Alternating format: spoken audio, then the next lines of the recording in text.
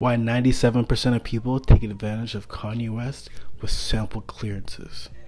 We all know Kanye West for his classic albums and music, but sometimes we forget, man. Kanye West is a talented producer and so talented.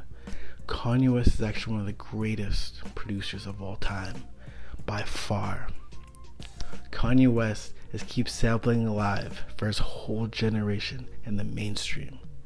Here's what Pusha T has to say about Kanye West getting taken advantage of. If you know anything about working with Kanye West, is that sampling is a very challenging part of music. Straight up, it's so challenging. I've never seen people take advantage of a situation like when it comes to clearing samples for this guy. I tried to hide the fact that he's involved. As soon as his name comes up, it's time to take him to the cleaners. That's the most unfair shit ever, man. Most unfair shit. It's almost like they know he doesn't actually give a fuck. He'll be like, wow, great. They want 97% of this record? Man, give it to them.